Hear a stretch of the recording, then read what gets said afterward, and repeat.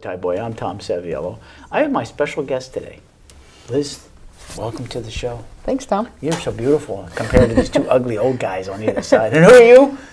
Who? Huh? Scott Landry. Who are you? Are you a congressman?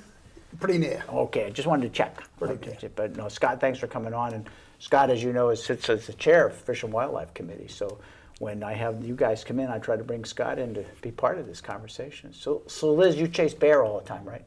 Sometimes, yeah. You shoot them. I have pictures of you. I have. So you're the fisheries biologist for this area, correct? Yes, in the Rangeley Lakes region, yep. Wow, cool. Yeah. So tell us a little bit about Liz. You went to we started this off when I came in and said I almost went to Paul Smith. So you went to Paul Smith. I did. So I actually grew up in upstate New York, not too far from Lake Ontario, right where the Salmon River dumps in. And I went to Paul Smith College for 4 years, got a bachelor's in fisheries and wildlife sciences. I concentrated in fisheries. And throughout college, during the summer, I'd actually come up and intern with the state of Maine here in the Rangeley region. So I worked with Forrest Bonney and Dave Bushy, one of the previous predecessors. And then when I graduated, I was lucky enough to get a full-time job, and here I am. And I knew both of those. I know Forrest and I knew Bushy very well. He Yeah. was a good guy, really good guy. Really Yeah. understood his business and very helpful about a lot of stuff. So you've taken his place. I have, yep. Yeah, I'm very lucky to have gotten to work with both of them. Yeah. So tell me, do we have any fish in this area? There's a couple. Couple? There's a couple. Couple suckers are here or there? Or Yeah, suckers, bullheads, yeah. Yeah. No, we're very lucky here in Western Maine. So let's start off with the native trout population, because that's one that I remember when I was in the legislature and on the wildlife committee. We had defined some water bodies as A water bodies, which means that the fish, the brook trout, produce themselves, never been stocked. Then there were some that had never been stocked in 25 years, and then there became the rest of them. So how much of that population do we have in this area or in the state of Maine?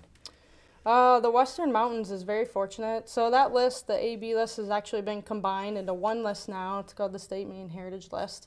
It includes brook trout and Arctic char, which we do have a couple here in this area. We'll come back to that. Yeah, and so yeah, there's a lot. There's probably close to 100 right in this Western Mountain area. 100 fisheries. 100 different ponds. Yep. Wow. So it doesn't include lakes and streams, just ponds and lakes that have wild, self-sustaining populations that haven't been stocked ever or in 25 years. That's right, because I forget when I was in the legislature the first year, that's been 16, 18, almost 20 years ago. So those 25-year lakes have moved beyond that 25-year window. Chandler Woodcock was involved in developing that criteria way back. And we had a big debate one time about splake getting into the fisheries, but splake are, well, let's go back to the Nate Brook. Those are protected in the sense that you're fly fishing only in those ponds? So they're protected by, you can't use bait in those waters. But not all of them are fly fishing only. You know, every water's managed a little differently, whether it's fly fishing only or artificial lures only. But it's fairly consistent that you can't use live bait, because one of the biggest concerns with a wild brook trout fishery is getting an invasive fish species. Really, to any native fish population is an invasive fish species, and which isn't always necessarily a non-native to Maine. It could be another native fish population or fish species, but new to that water. So kind of changing that dynamic is never good. That's why we really encourage people, never dump their bait, never move fish around. So. And that's pretty much how bass got into the state of Maine. If I understand it right, it was the railroads that brought bass up here from Massachusetts. Yeah, bass seem to be, they're pretty popular in the state, throughout the state. So. And they're not, people consider them a trash fish. Some people do, and then some people really enjoy them. They certainly have a place in certain parts of the state. You know, southern Maine, they've created quite a fishery. And we have some populations here in western Maine, which have kind of, they're here now, and some people seem to have accepted them and fished for them. But still, we encourage people not to move them. You can't get rid of them, but please don't move them.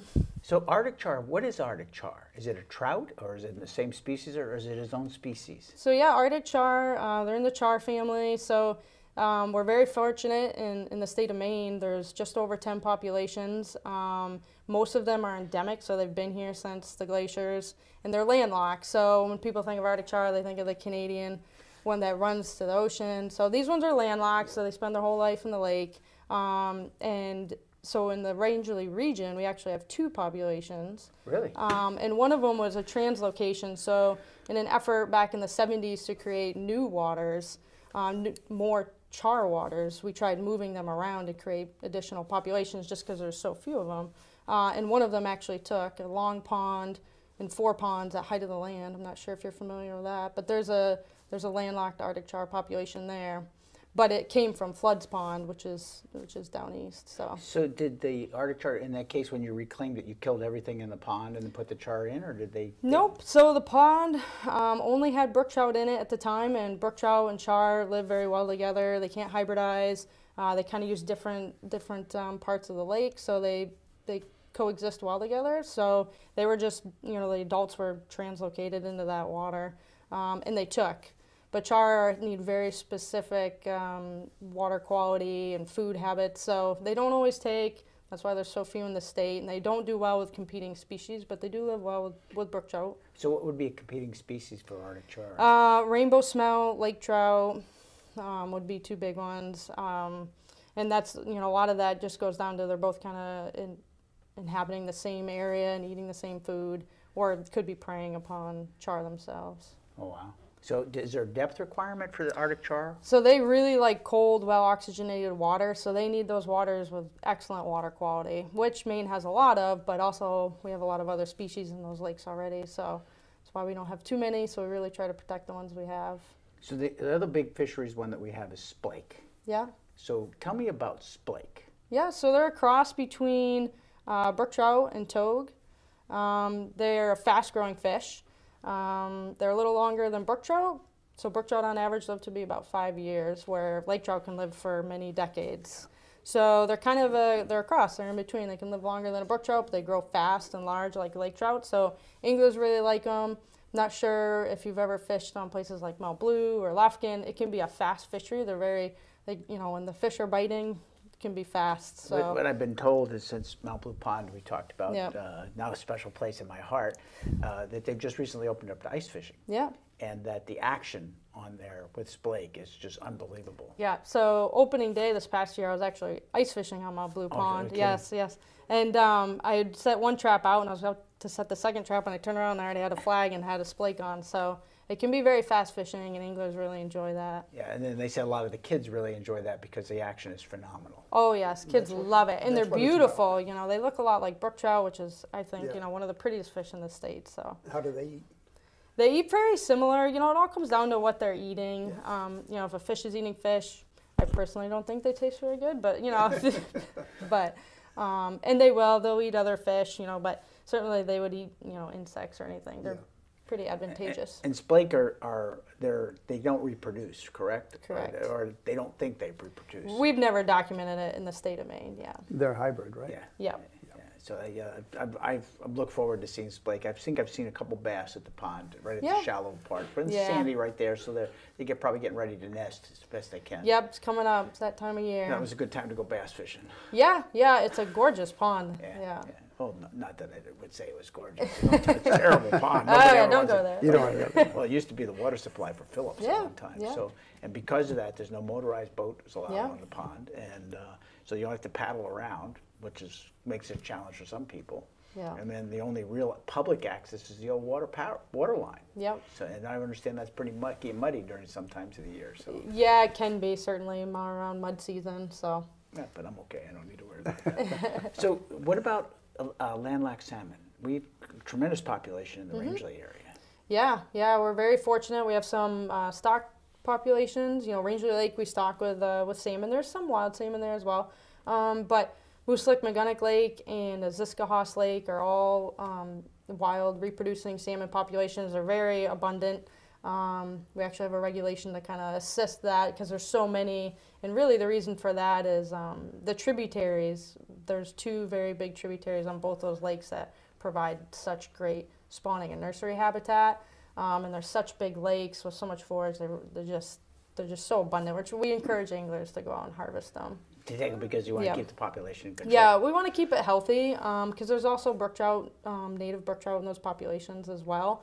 And so obviously they're, at times competing for food. So if salmon are overabundant and competing with trout, we try to keep both of them. And Is the size of the salmon in those lakes they're where smaller. it should be? There? So you Yeah. need to fish them harder, like Yep. Sebago? Yep. Yeah, we try to encourage harvest. So kind of in a sense, there's more food per fish. Yeah. Whereas Rangeley, we stock. We actually pay pretty close attention. We're there every fall trap netting, looking at the spawning population. We investigate the smelt population. We go out and we actually do kind of a smelt survey. We look at egg deposition in the spring. We go up and down the streams every spring, and we try to assess, was this a good smelt run, a bad smelt run? We saw a lot of wild fish this year. And so then we actually, every year, we look at the stocking rate of Rangeley and try to adjust it just right, because that lake in particular, we manage for a trophy salmon fishery. Yeah. So a lot of times when you see the bigger salmon come from the Rangeley area, they came from Rangeley Lake itself. Yeah. They used to really Is smelt fishing still pretty popular? Dipping is still pretty So popular? most of the Rangeley Lake chain itself is closed to smelting. We save all the smelt for the forage for trout and salmon. But there are places in the Rangeley area, like Aziscahoss, you can still smelt dip. And it is popular, but it does seem to be something that's kind of fading with time. There's still the people who, went out with their grandparents and really love it and try to get their kids into it. Yeah. But it does seem to be kind of a fading activity. When I was young over in the Dexter area, we used to go over to Harmony Castle and Lake Wassaquag, and it was absolute insanity. Chaos, yes. Yeah, and I mean, the game wardens were hiding, and people were drunk and falling in the streams. party time. It was really a crazy Yeah, it's scene. a nighttime fishing activity, Yeah. so it goes hand in hand, I guess. It was interesting. Yeah. So tell us, Liz, what's a typical day for you? So let's say, well, a typical week. you Yeah. know, other than the fact that you have to really go fishing, and that's really tough duty. It's I saw horrible. pictures of that. I'm all over. I think that's one of the things a lot of people don't understand is we kind of were jacks of all trades. One day I could be helping the hatchery crew hiking up Bigelow Mountain to the Horns Pond helping stock fry, and the next day I could be at Mount Blue Pond looking at access, trying to secure access. I mean, Maine's very fortunate. We have great access to a lot of these waters, but everything's always changing, and so Fisheries Bureau just work really hard to make sure we can secure and maintain that access to these waters for the public. We manage all the stocking rates and regulations. So when you open the rule book, I should say this because I might get complaints, but you see the fishing regulations. And, Our phone number is. Yeah. So a lot of that we go out and we collect, the fish, and we take samples and we analyze the data and look at, what's the use, and from there we propose new regulations, which can take, several years for a new regulation to become effective. So that's very time consuming as well. Well, I found that when I was in the legislature, and it was interesting because I had groups that were very upset that they couldn't take more trout than they were allowed. And I began to realize in my mind there were two types of fishermen, meat fishermen and trophy fishermen. Meat fishermen just wanted it to eat. Yep. They didn't care about how big it was. If they got a string of 15 small trout, that was breakfast and dinner. I mean, that was great. And then Most of them take the rest out. And then the other guy, the big guy, they wanted to catch them and release. And then there was the debate between the Barnyard Hackle Group, which I'm a member of, and the fly fishermen. And it was really interesting. I don't know how you guys dealt with it, but sometimes I got the feeling there was an eliteness by the fly fishermen, unintended, but that's what they were looked at upon. Yeah, and I mean that's definitely one of the challenges is managing all these fisheries. So in the region that I work in, there's over 400 ponds and lakes, and then thousands of miles of stream. There's a lot, and there's a lot of different users, like you said, and users have different opinions of what the water should be managed for. So balancing that, it takes a lot. So we try to do a lot of public outreach. It's not uncommon to see us out on the lakes during ice fishing season checking anglers, and at boat launches checking anglers. So Speaking of access, McIntyre Pond, is it over off the Roxy Rand Road in New Sharon? Are you familiar with that pond? Oh yes, that's one where we have our eyes on. There's been some, and that's been taken over by the Belgrade Highlands, right? That's been transferred to that region. The property around That property. Yeah. Now, access, we had quite an issue for a while there. People trying to drive in because there was a road that was owned by a gentleman who I believe passed away. Yeah. To get to that pond, people can't use the road. I understand they have to walk through the woods. If they want a canoe, they have to lug it through the woods. Yeah, so the Great Pond Act, if it's over 10 acres, then the public has access to it. However, they cannot use a road if it's posted or anything, if it was a mowed lawn or something that's that's been, you know, improved. So they could walk through the woods. Yeah. You can't be stopped from doing that to get to a great pond. Yeah. However, it's quite a way to take a canoe. So a lot of people prefer to take, you know, a float tube. Yeah. So. Well, and that's, you know, that your point about that is that 10 acres, the Great Ponds Act says that I can drag my canoe across your property. I cannot use anything that's improved. Right. And that you can, but you can't leave your boat on my property. Correct. Like a lot of people like at the Phillips. They like to leave. They leave their boats. There's a whole line of boats there. You can't leave your boat on my property, but you can get to the shoreline. Like I have 600 feet. Somebody can drag their boat across, launch there, but they can't use the road that I used or the path that I beat down to the shoreline because I've improved that. And then it's 30. I didn't know this. We talked about this because an impoundment that's created by a dam, it's 30 acres. Yeah. So we had quite an argument with an individual who believed that somebody was restricting his use of this pond because it was 29 acres. Yes. So he had the ability to do that. But when you stock, does a stock pond have to have access, public access? Yes. Yes. So it has to be some way the public can get there. So because I had one of these arguments way back when about Day Mountain Pond.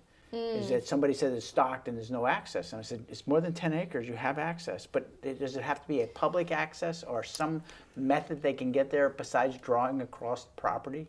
So we call it equitable access. So if the camp owners, you know, could put in a boat, but the public has to walk 10 miles in and use a float tube, that's not equitable. We wouldn't stock that. So it has to be equitable for everybody. These fish are public fish. It's a state water. It has to be equitable access for everybody for us to stock it. So if I use Mount Blue Pond as an example, there's equitable access because it's the old Phillips water line way that people can bring their boats down and they can get in. Of course, there are only like 2 camps on the pond anyway, so it doesn't really matter. But and it's no motorboat, so everyone's using the same kind of equipment that's on there. That's interesting. So and how do you decide what to put into a pond to stock it? And how do you decide the size that you're going to put into the pond? Well, a lot goes into it. So usually, obviously, brook trouts, if we're going to stock, is kind of our first go-to because Maine has such a robust population of brook trout. You know, that's our native fish species. And so most of the waters at one point likely had brook trout. If they don't have them now, or we feel we need to supplement the population to help create a fishery and not put too much strain on the wild population. So typically, we stock brook trout. In the Rangeley region, we only stock brook trout, landlocked salmon, and splake. So a lot of times we look at what's in the drainage, you know, and what's around that water. So typically we go with brook trout. A lot of times we look at water quality. So with salmon, they need smelt. Does the population have smell? Is there adequate water quality? Salmon need, you know, really good water quality, great dissolved oxygen. So brook trout, they're pretty versatile. They can live in pretty adverse habitats, places you'd be surprised they can live, and we're pretty fortunate here in Maine. But as far as size, so there's different sizes. We could stock them as fry, which, you know, would be about yay big. And if we're doing that, there's not much in that pond because obviously as they're stocked as fry, they're very vulnerable to predation. So typically if we're stocking fry, there's not many of those waters. There's nothing else in that water except for trout. Would you reclaim a pond to put fry in? That has been done, yep. And then the next size up would be fall fingerlings. We put those in the fall, have them hold over, and they'd be there in the spring for a fishery. And kind of same thing, we'd be looking for a water body that doesn't have a lot of competing species. And then spring yearlings, you know, we stock those in the spring. We stock those for a lot of put and take fisheries, you know, near bridges, ponds near roads. They certainly can hold over for several years. And then fall yearlings, you know, they can be up to 12, sometimes 14 inches, depending on which hatchery. And typically we put those in waters that are ice fishing. You know, we provide them for the ice fishermen, but they do hold over as well. What's the normal growth rate in a healthy pond of a brook trout? It's so variable. You know, it's really hard to put a number on it. I mean, we have waters that a 5-year-old brook trout could be 8 inches, and then we have some ponds that a 2-year-old brook trout could be 8 inches. It really comes down to the water quality and the habitat that they have. Now, you know, you used to have a fish hatchery in Toothaker Pond. Yeah, yeah. That was an interesting debate many years ago. But that was a brute hatchery. They kept the big mamas there, and, Yeah. and then they closed it down eventually. What about brown trout? Is brown trout stocked, or and can it become a native trout? I mean, I know I've been told in Mount Blue Pond there are brown trout.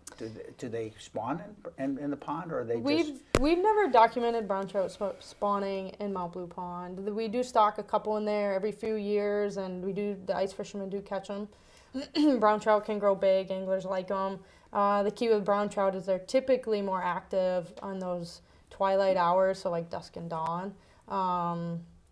But they can grow big. They're originally from Europe, so the state does stock them. There's very few populations where they're self-sustained now, but actually up in the Orbiton, Reddington streams, there's some wild browns there in the stream. They don't get very big because they're stream dwelling, but in the lakes, in the Rangeley area, we have a few brown trout fisheries, but we haven't documented any of them reproducing in the lakes. Yeah, pretty good fishery in Weld, I believe, of brown trout. Yep. People enjoy that. Yeah.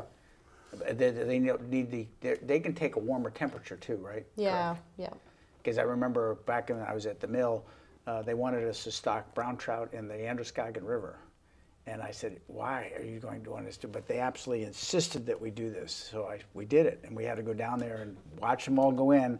And I watched them all go down the river. But we had to send somebody out every day. And when the anglers came off, we did a survey. Did you catch any brown trout? No. And so when I got to the second year of trying, I said, guys, they're just going down the river. No, you still got to put them in. So we put them back in again. At the third year, they told us to stop. Yeah. So yeah, we do a lot of creel surveys. You do creel. I was just going to ask you. Yeah, it's pretty. That's one of the big tools we have. We go out. One, it's a great way to interact with the anglers. Two, we figure out what are they catching? Are they keeping fish? And especially on stock fisheries, that's really important to know. Are people catching them? And then are they keeping them? So that helps us with how many fish to put in. If everyone's just releasing them, then that's different than if everyone's walking off the lake or pond. So I'll tell you my fish story. Yeah. So I used to spend a lot of time up in the Telos area. That's where I was working on my PhD project and so forth. And Ripagina Stream came right through our plots. And so we would fish there. And we eventually found about a mile from the road this deep hole. The water would come in and it would turn left. It was really deep. And we could go there any day pretty much with barnyard hackles and get 3 or 4 trout out of it. So we were up there one night with a big meeting, and the people that were at the meeting fed us lobster. And one of the guys wanted to go fishing, and I said, well, you don't have a license, but I know a place that's a mile away. We'll go see if we can find it. But we had no bait, other than old lobster claws that had been left. Nobody had eaten the meat out of them. Oh, my goodness. So I'd heard this rumor that years ago, my advisor said that we used to buy lobster, because it used to sell for 39 cents a pound, as fish bait. So I said, well, I'd heard this story. So we went back into the spot. We were there half an hour and caught 15 trout. The lobster didn't hit the water, but something grabbed them. They were all little 6 to 8 inches. Boy, they were good breakfast trout. Well, they've been eating lobster. Of course they were yummy. Yeah, they didn't eat it very much, but I tell you, I've never seen anything like that. What hit it, boom, they slapped that water. And came That's funny. And that was without a license? Oh, I had a license. I had a license. Somebody else, I don't know whether he really fished or not. He may have just gone on the hike. Yeah. Yeah. So what's your favorite fishing story? Oh, my favorite fishing story? I have so many. I don't know. So I was really fortunate. I grew up, I spent a lot of time fishing growing up. My family, every time we went on vacation, we'd only go on vacation really to target a fish species. Really? Wow. So yeah, I've been fishing. I've been very lucky fishing all around. All right, so I'll help you. What's the biggest fish you've caught? Let's see.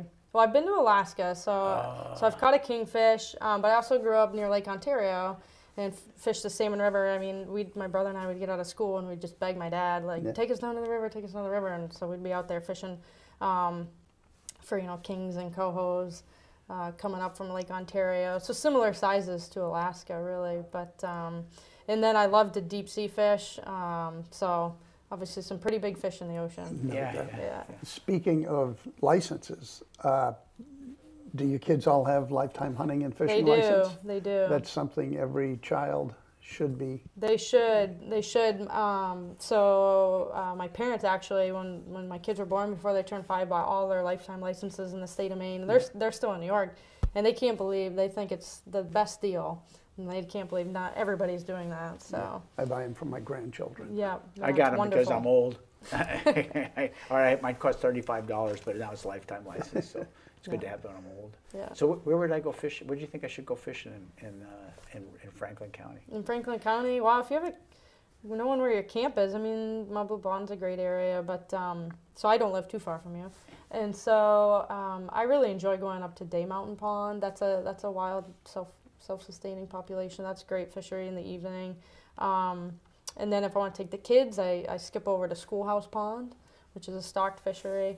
But the pictures you were referring to is on Pierce Pond. That's one of my favorite waters to fish. Pierce Pond, so everybody knows on Facebook, she was working really hard catching these trout. They were about this big. And Mark Lady was there, so there's a big smile on his face. He was probably doing public relations communications with the fish. Maybe. No, we were just fishing. Yeah. But no, really, there's so many wonderful places to fish. And yeah, I mean, I'm happy to talk to any angler about places to fish, and it's pretty frequent. It's not every day, but almost every day I get a call or an email. Someone's in the area or wants to know more about a fishery or where could I go fishing. You know, I'm in Eustis for a wedding. Where should I go? And it's pretty common. So you won't see this, but right now Andre will be running the phone number you give to him right underneath here, so they know who to call. What about Flagstaff? What's in Flagstaff? Is it just bass or? There shouldn't be any bass in there. Have you caught a bass? No, Oh, okay. I was just thinking it's shallow and warm. It is. So it's because it's an impoundment. It's very shallow, warm. There's not great oxygen, obviously. So it's really hard for trout and salmon there. But the old lake, the old Flagstaff Lake. Yeah. So we stock a few salmon in there, and people do catch them. They really hold on to kind of that old Flagstaff pond. And then if you look at the old maps, you can see where the river goes through. So it'll be deeper in that spot. Right. And then a lot of the incoming, the South Branch and the North Branch of the Dead, those are stocked with brook trout. And so Flagstaff Lake is just really hard because it's an impoundment, it's shallow, it doesn't have great water quality, so it has pickerel. It has pickerel and perch. That would probably be the biggest fishery. That's probably the biggest fish I ever caught was a pickerel about that long. And then the other famous one is northern pike. How bad is that in Franklin County as we get ready to end the show? Thankfully, we don't have, we only have one population, and it came up, from southern Maine. It's kind of creeping its way up. But certainly that is a concern, and we hope to not get any more northern pike populations. I mean, I've been up to Baker Lake up at the St. John, where the pike has come in from Canada and done a pretty damaging to the population up there. Yeah. I remember when it was a shock when some anglers stocked moosehead with white perch. That was back in the 70s. Yeah. An illegal stocking, and people were quite upset. So Liz, we this August maybe we'll come out and take us on a fishing trip. Or show us some of the things you do. Maybe we'll go to Mount Blue Pond and do some work there. That would be kind of fun. Yeah. I know where we can stay, or I know where we can sit, and you can go out and fish. I don't, because I'm right at that point where I think right off my end of is right by the fish landing, boat landing is 38 feet deep. Wow. So I think that's right. So. But anyway, Liz, thank you. This is Yeah, great. This is fantastic. Great. Thank you. Scotty, thanks for coming on the show. Always Appreciate a pleasure. Next week we'll have the big boss coming on. Judy's coming on. Perfect. So we'll harass her. Well, I'm glad I went before. I don't want to go after her. You did great, Liz. You're great. So this is Tom Saviello for Talkin Maine. Liz Thorndike, that was phenomenal. Thank you, and look forward to our little fishing visit this August sometime. Yeah, that'd be great. We'll see you next time. Thanks for tuning in. That was great. Good job.